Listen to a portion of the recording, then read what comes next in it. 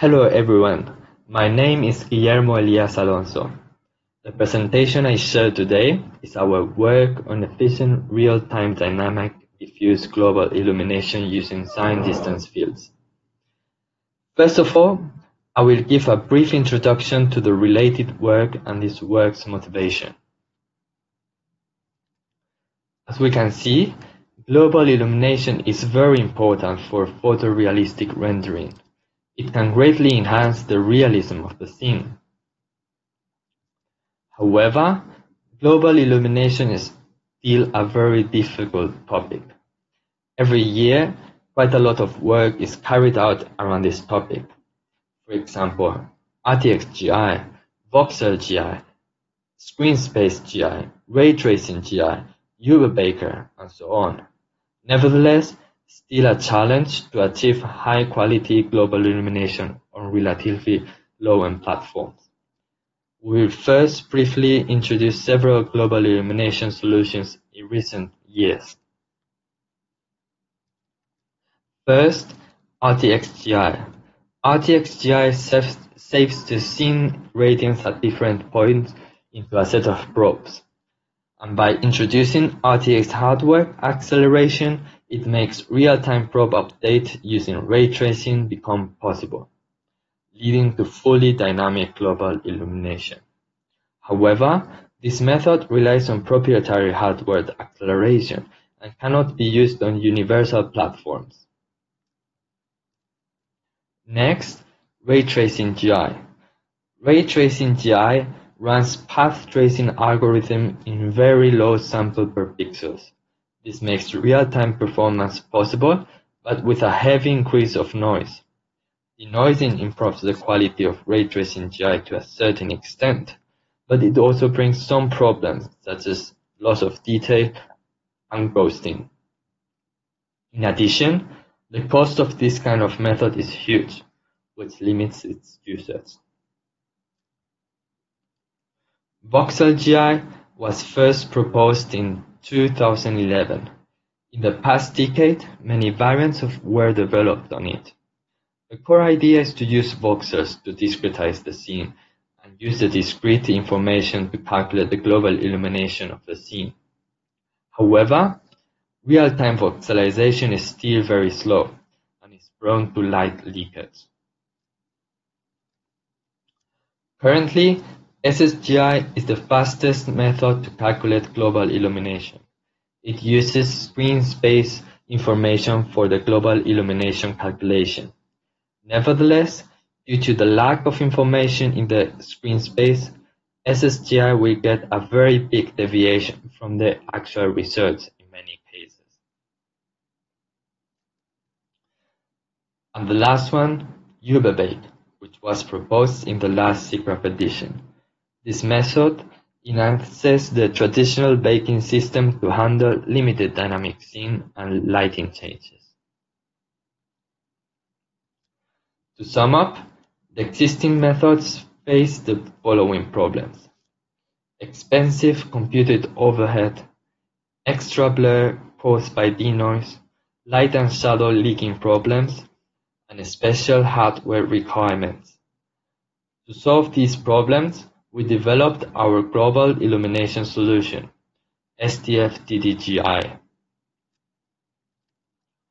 Our method's main structure is based on a probe-based GI framework like RTX GI, but with some important differences. Here are the stages of our approach.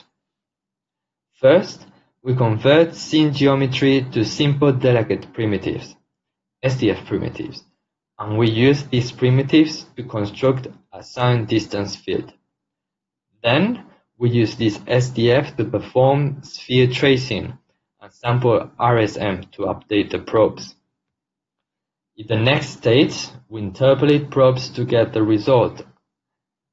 At the same time, SDF soft shadow tests are employed to prevent light leaking. Finally, we improve the lighting quality by using screen space information. Here's a quick preview of our GI result in 4 different scenes.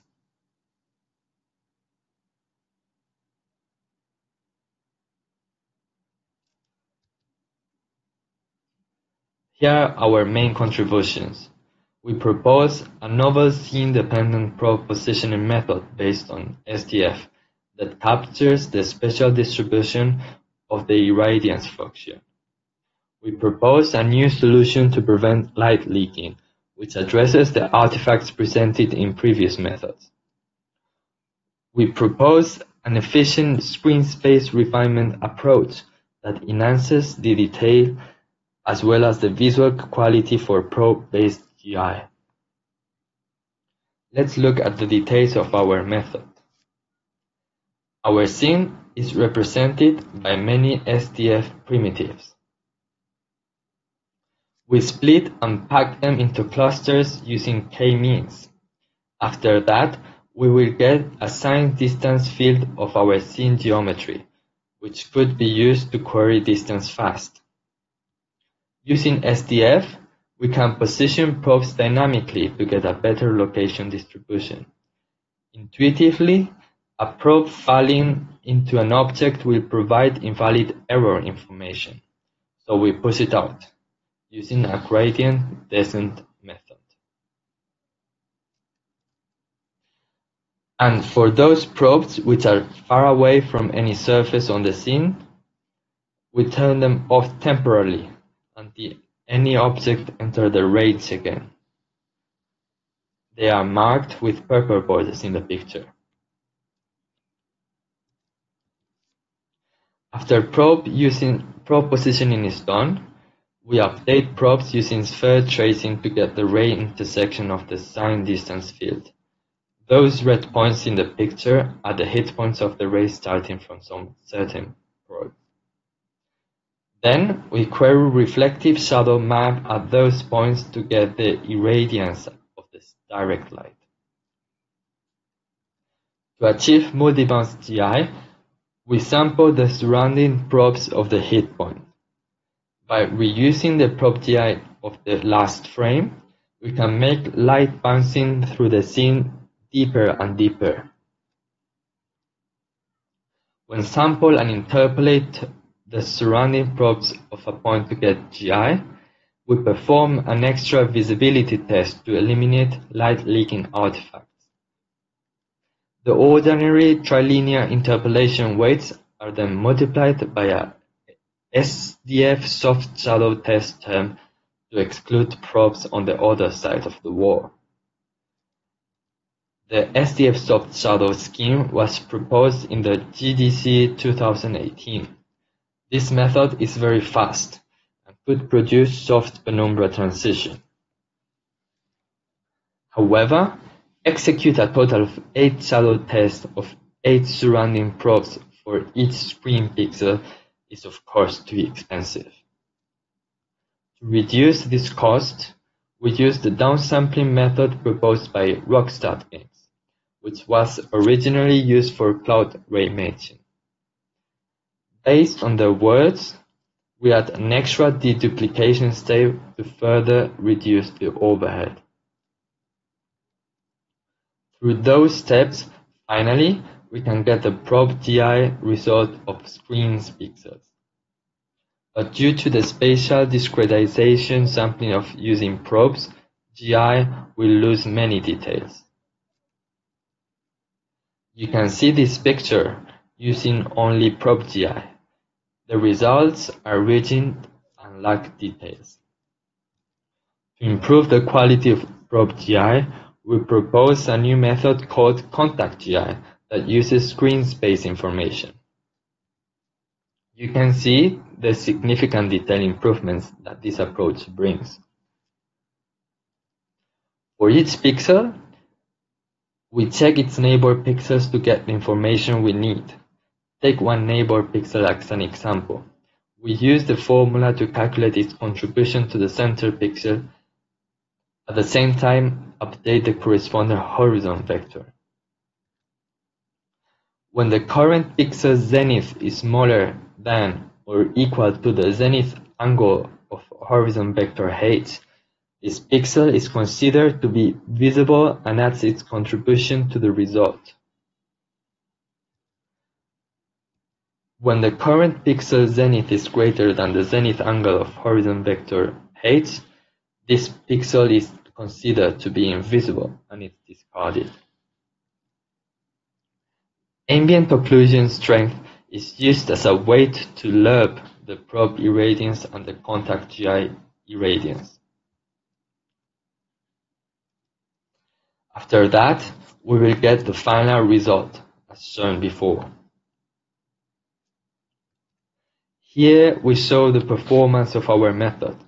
We achieved a performance of 1.3 milliseconds on the RTX 2080 Ti running the Sponza Palacine. When things come to GTX 970M, time goes to 9.05 milliseconds, but still acceptable. We compare our result with path-traced ground truths in the Sponza Palacine.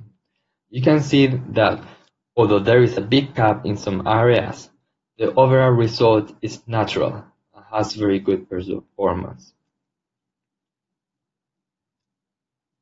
We also compare our method with respect to the probe density.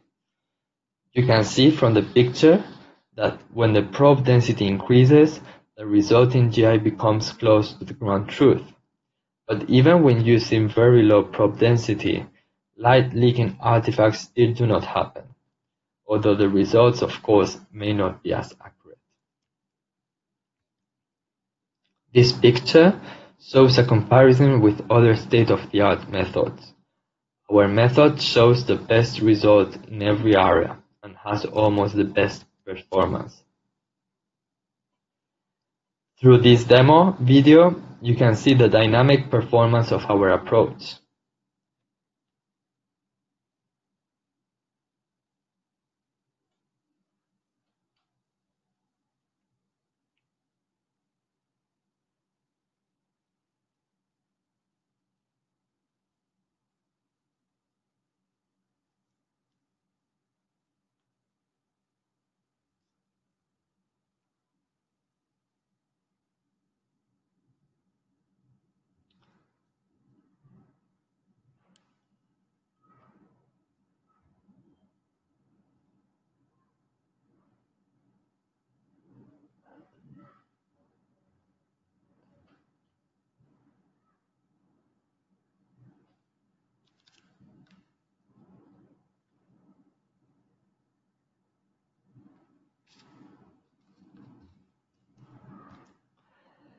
There are still some limitations in our method. Currently, we use a fixed density of probes for the grid, but our method could benefit from a varying density probe volume, especially for bigger range GI. Our research also focuses on the dynamic diffuse GI. Our approach uses simplified SDF primitives to represent the scene, which in our experiments were created first manually for simplicity. For more information, we invite you to check our paper. Thank you for your attention.